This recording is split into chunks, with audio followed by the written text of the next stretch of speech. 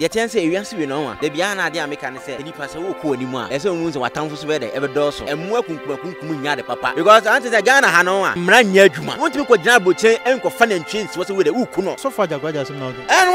wasem na ye di hu nkomo yi na wo aboche say dabodabu twa kwan ma betumi ka abon tie bi for no a ya ehu nya atwom ene ya hu se nka no kore ene ya hu se obi a wo ka asem a obi nim se bia wo pani pa na asem me se da asem si tie no maka em kom ba bi otim wo nya dua wo fa haban nsa ya de mebo a okaze munkum wo fa mo nsa ya de tina te so wo nya nsa wetua so ka that shall not kill wo se aboa moja ani nipa moja me nyankopon me nsam edukum aboa okum nipa adwuma na wo ye na no bi na nipa ne ye na okay okaze adwuma ya no say just ko report ma ko report bi nipa no ye interview no say ne ma 30 me ma 30 me na adwuma me ye no anya bi no bi ye Ajagurajah wo no onye nipa ketewa obi no onye nipa ketewa asase bi so kana kura police wo me kana ba say na wo kura obi kura ba fo ba wo fie kura ba wia wa de kura de ko ko report ko bi ka jo say kokko chiri nipa kura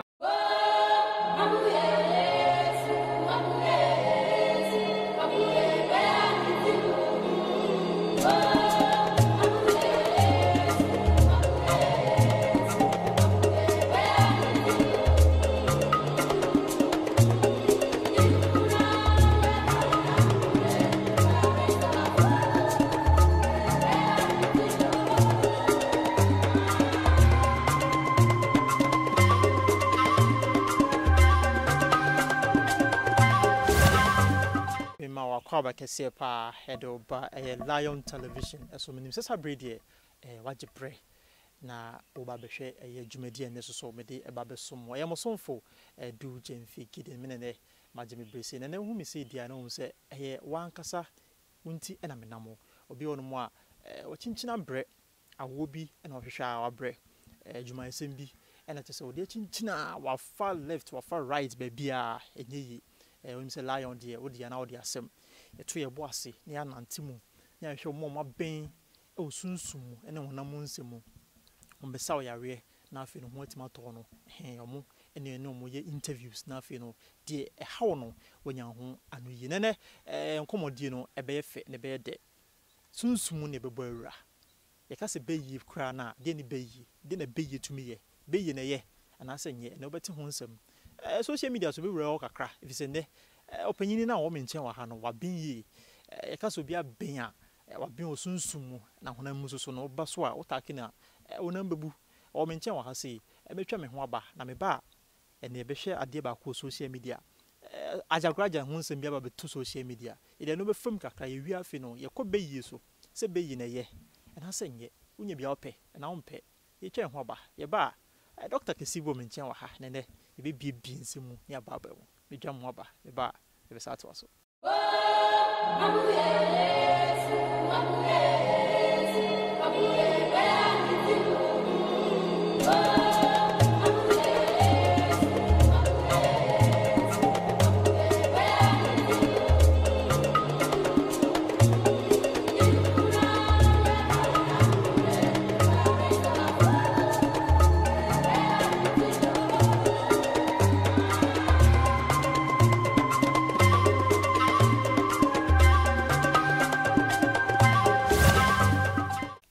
ready why crado and then no first time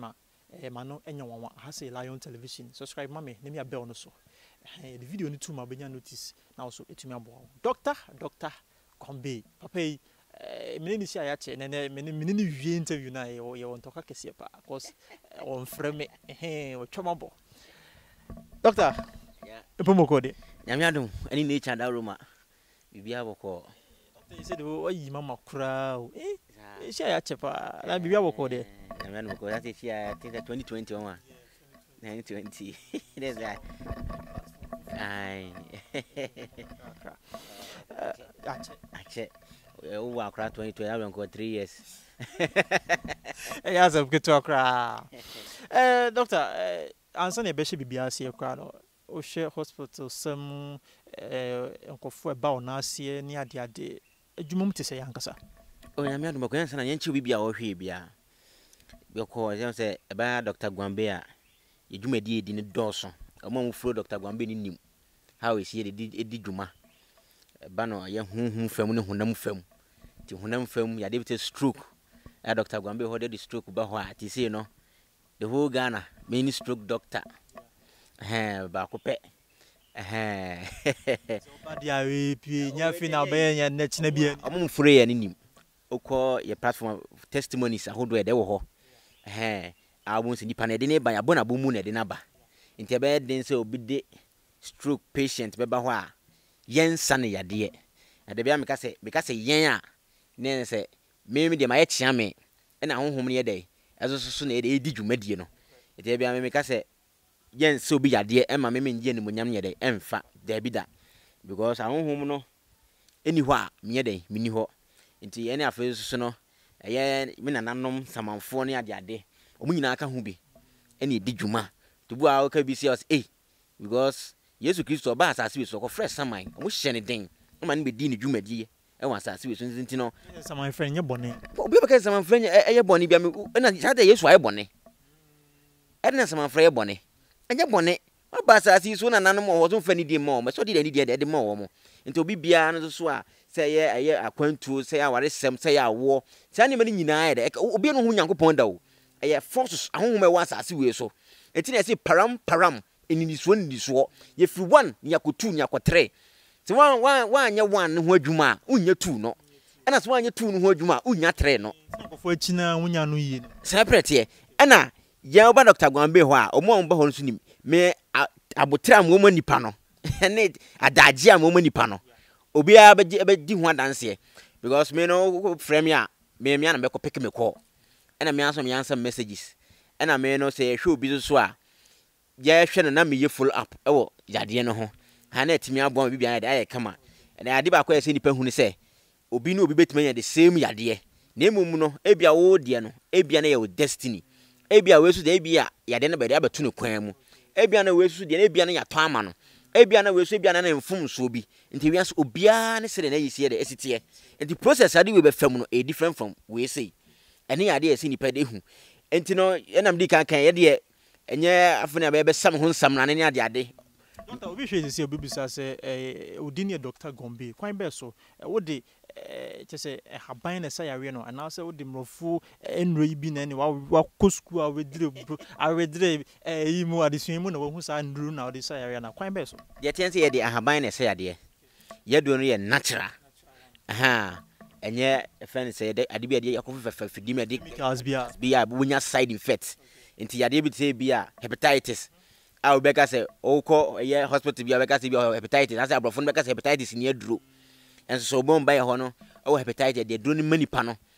no testimonies awodo bebre na koso ti yade a me na always no ya na ye pe challenge yade bia wo na da wo so na bia enko no ye percent mi obi ba mo kwa na wachina bra na me pe said jide sa so wo form mo awo chirabra onu se bibia de bibia to form de oni gidie bia enu mom na Dr. Gwambe ene ahonhoma Dr. Gwambe di omuye adwuma no ene na ye pe se de bia abon se TUMI bi de ewo baabi ene abon se ewiase we mu no obia ne serious ye de edi ni dwuma de every fa enti ene ahaban ene de di adwuma wi ahaban so si wa ahonhoma wa asase we so enua TUMI eye inso TUMI emframa TUMI ene ahonhoma hodo bia na wa asase so bia e divine enye demonic because Dr. Gwambe any may demonic yenye se for guess any those kind of anima hunu no yenye sa anima no doctor e ka se kasa fa hoamenim de Ghana fo enim de na mo so a oye ade de onim anasa ade obi a onye frequent wo social and in the media so papa yi ngofo wasam ya we ne ngofo nyame nam ne so ne nanam nam ne so ne nsa so ama ayawsa adomache de aba mana omo a ade be chi yi nene no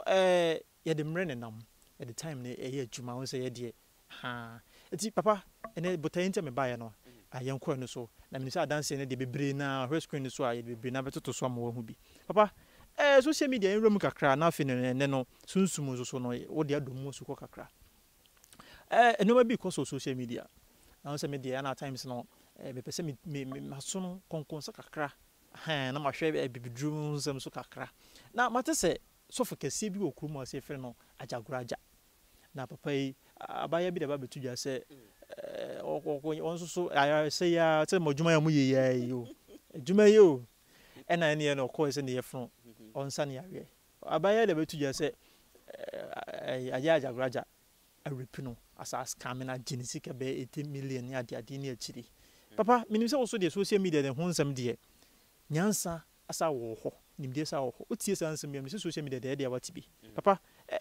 say na wosi hu asem na asifa kakra be na wo kafa ho okay the ten say ewiase we no wa da bia na ade ameka ne say nipa say wo ko animu a ese wo nse watamfo so be de ebe doso ena sa asem ma ya ena wo nse nipa nyina de epe wa asem ese Dr. Gwambe tia ye di dwumadie yi nipa be na ate Dr. Gwambe nka ena nipa be na so nim se de Dr. Gwambe so de na dwuma fa ebi ni say yeah, yes,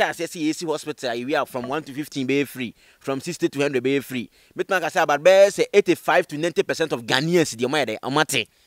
Name na ya de papa de yen kan wansem. Name wa de bone ba ebe de ebe share. Ha, ni ye before yisu.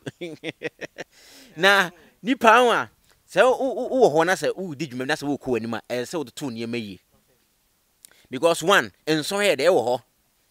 Enti da bia na me ka say eya na ehu hia say nipa wo ko wanimu no aya na hu hia say ube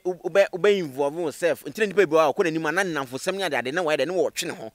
obi ntia so be ka say madam fuwe ni na konya post bi say that say there be o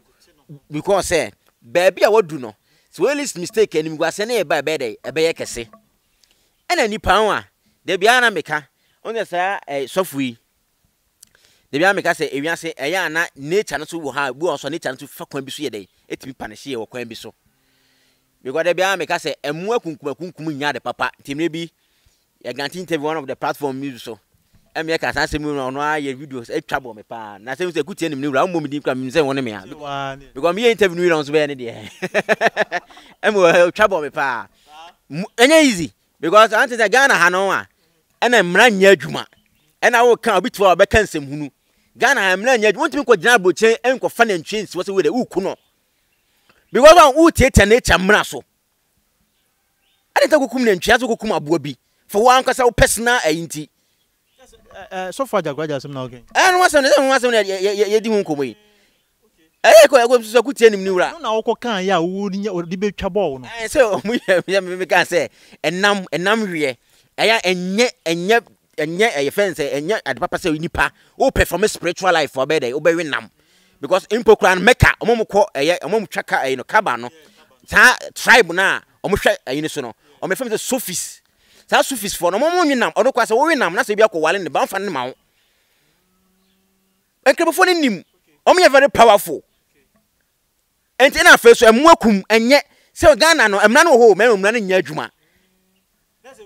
no kunkum kra o timi kamera so muso nyina kra enye papa ane cha ne pane show ne cha ne be ma onyema beto no enye ne maketwa na wo abochire say dabu twa kwan ma betu ne ka abo no fine no America for say fa no $1,500 wo ko ta abo akra bi sasa abo no wo de kwa koye dai ene kra be mmoni taw eti ebi for no wa ya ehu nya atwom ene ya ehu se enka no kre ene ya ehu se obi a wo ka asem a obi nim se bia wo pani pa na asem de bia me ka se me asem ba me se da asem si tie no maka na mkom ba bi enya afi na beka me nya se bia nipa no mpena asem di still na no ade papa bakura no wo ka de bone fa no ade bone susu ba na ebi obaso ya na ikoda na ade papa da bi yes wo hwe se adwuma na wo ye no no abi na ono susu ye ode nature ne ade eye no ma no ono no chia wo hwe se bia wo ode nature na eye adwuma nti no so wo ka ma na nyesa na ye wade temperate na Bible say that shall not ni abona wo kunu no wa ya ma say say sebi ya ma sebi o hoi nti abona wo kwa kokunu na abona innocent abona no kwa o we kwa de na different o de performing rituals yesunsum na ka chen so nkum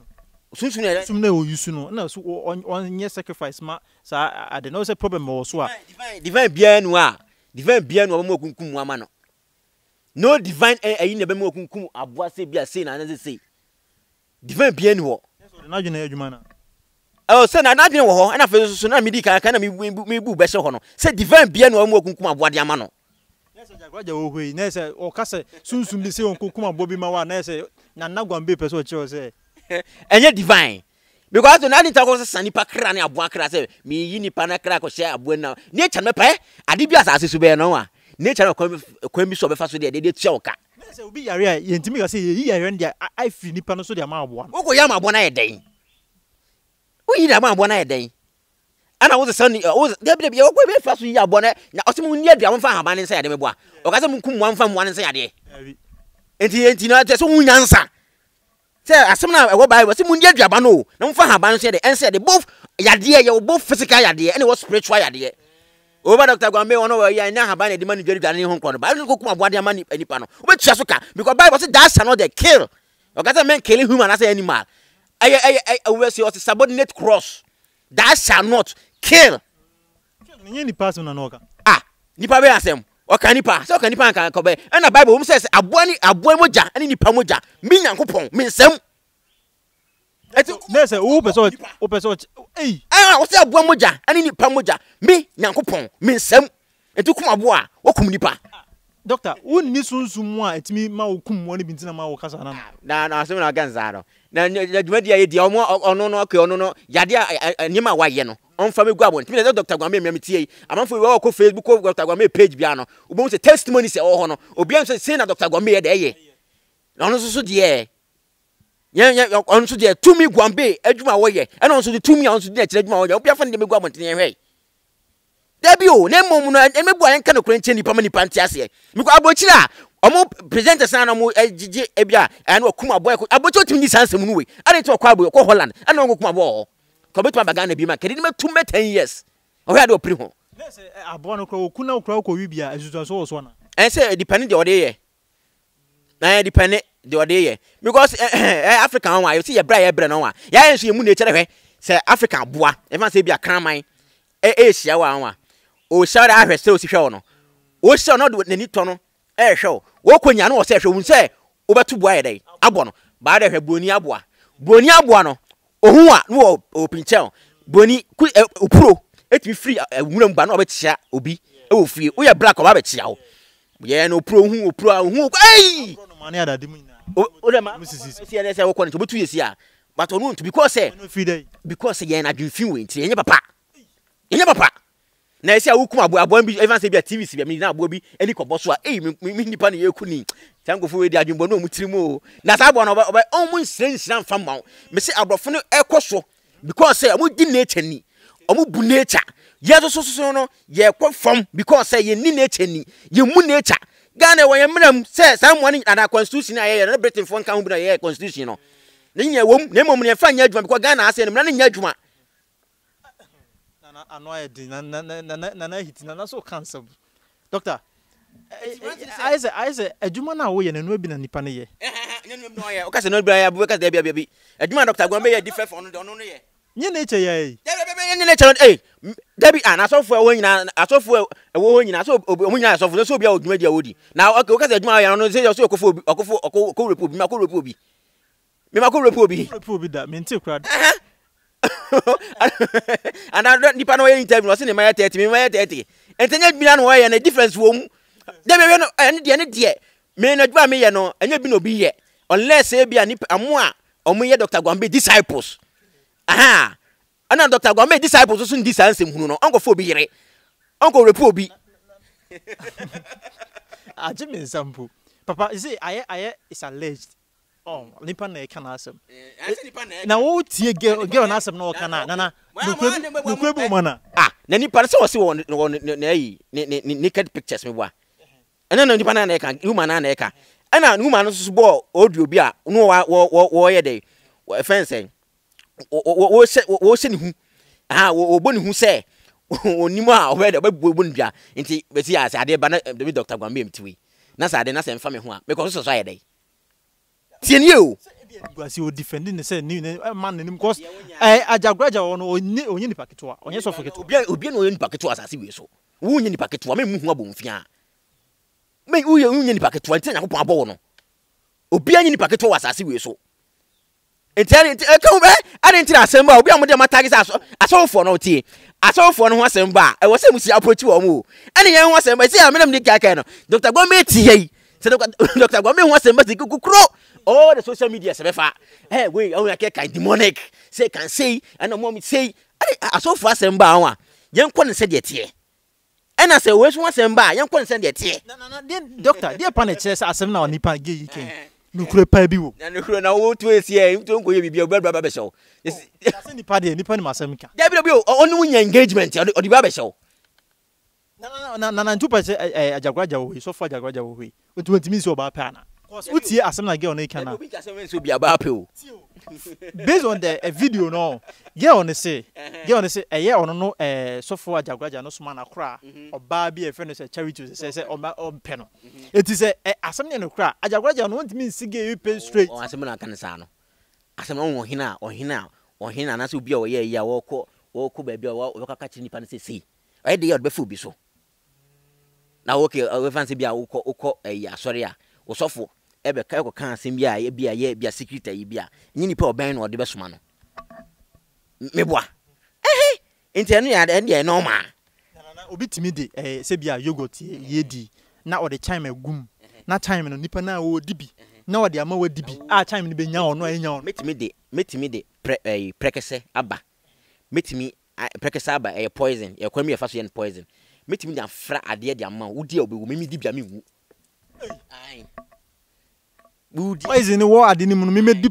di mewu ba because minim se me ba be di bone no minim se me ba be di bone no me di kan dey afidi me body no ref samade bia eno so prekese yin ntimi dey entimi no tiase nipa bone fo bia be di bone a o ha o sie dey ehu se dey be se dey ade afa ye wo aso fo ntem na me interview mi ka se e won nipa bebre ho anwa o mo nipa ko mo nche o mo se be se no wo da ema mi ka se sa nipa no so bi ko nche sa na hwina sum sa asem mi kan no acho na mamfo ntiase omam fure no omam hwehwe Dr. Gwambe videos omam se makasa asem ato da because enya sa complaints no obitimi ba enye sabi onye bia nya no nko a o oni ba bebre ho a omo complaints bia ba na omo asem nye de enya mmai na se mo that's again na nipa bebre ho no mo sa rape case ni ala bebre nipa bebre ho akọ mo nche ya omo se be se no dancer nya kwasa sema nipa na epene pemwa fine oba wo nchen bia wo so won fadi we mra wo de aba wo so be so ne da bia sa nan ne be ma ya sa na tima ba bedo awan ne ka cho se nan ne yesu ba yanka because odin ma be bebre da cause o si Ajagurajah se so ne da obenya ya sa yesu ba no bi dai sa Ajagurajah nko na no first ne bible na no preach so fo ongo to bible to den say de ya odi yesu achi me boa yesu nya nsan bia o bible nim we den say o bible na sa de yankopon wa ma nipa na ba won chen say boa no say bia Dr. Gwambe mitwe na ma obi aba mete ni sisi ye ne ya mete an sisi sem no dance na sisi akọ we nya kwasa sem a e so hwem sum nipa susum nu omu na ona ne da no say untumi nyi otunsum bia no be kasa ne won nansa e nipa na ko no de yes obi abeko no be kasa ne ne bia yende na bona sum no ko ne ba bi jama mo na ne ne ebo jama mo na ne ne ebo because nipa no onye na anyu say na sunsu oboa yere ka dada wo wi na be trete say udimi a na me ku afiri ho udimi a memo a wa ye sei medua memo omo sunsu mo amre na ebi obetiba yo musanya obi ono no debi nipa bebre na ono de na aba so person che say Ajagurajah no like ontumi ndumi maninye ya na sese ontumi ndumi maninye se nipa da bi onipa anwa so ofun a wafun a nipa na wo ofun ontumi na bibia na ga nature na wo ga ta hom na wo ga to omo so nipa bia wo busu ofrim ofun a wafun ese anfa se mafum wo mafun ya me se mafum wo na me say ya chese bia me ba be ye oboni bia ahonhom na wo be gina wachi se ba mbo bia kra ni hu a ahonhom na wo no kra be de e be gina wachi odi bim dia wodi bim enti we bia obetuma su ni demonic power say bia wo be fesu na emom no wo no afa so wo no ti wodi obi bone a wodi obi bone na afa se wakọ no wonu se wodi obi nipa no bone awie ba wi ati mo se nsuanso ye de ba wo so wo ba dwire wa nti ase ene ya de wo ho ewiase we no a ofum a wafum o nature principle nature law ofum a wafum enti wofum sa na enwu hia se obeda bo so nyema so wodi am pigin power chewa wodi ye din na tena oba bi so ti ase because usu jaguma e ma sem so e de escalate e be kese de mo na usu jagum na e kese de mo na usu jagum na e kese de wo hia yesi a wo ka oba na e kan so naked pictures nyame amwa no koma blogger bi a na publish a doctor say oba wo si a repeal eti mi repeal 2 times man ye say wa ba na ma repeal o chana no asa aba no asa repeal e bi ta o second one dey enye second one enye second one agreement my first one dey enye so be the can repeal a want man report am police one fan ko baby no asa aba bi o Ghana kanokre pa o ko report ma police ni say bia ni pass me say repeal kanokre Ghana high wa anya brochiri o kanokre police wa me Ghana basem na wo kro obi kra ba fo ba ufie kra ba wia wa de kra de kon wo ko report ko bi ka de say kokko chiri ni pa kro ne nam form na ventila reform so meti wo na ai offense say mo mutimi ka say human right me boa na mo so mo nyom right ana animal right su ni wana oh yen nka no kre ye be ko so abresa ni ma so be ko so atoye sa because we nya na e babonti na nipeto na ahom so hwe ngofo we mpanifo o man obi anka hwe ene wo kumwa no no atwa na tweti no da be si table so aba masa ene mebu wo ya nwa one at the end no mo because ene mebu na mi kan no me no me be a cancer as me my mind say me say because me come masa na nka beda ni be si o kan say beef na say because me can be say sunsumu a adane wo say adwaman na e bia ye ni weak point no say mo be bitima ba mo be boa no me mitimi mwa no o da be me da me kama sem prempre no me mwa da be Dr. Gombe ene no echeche nkomo no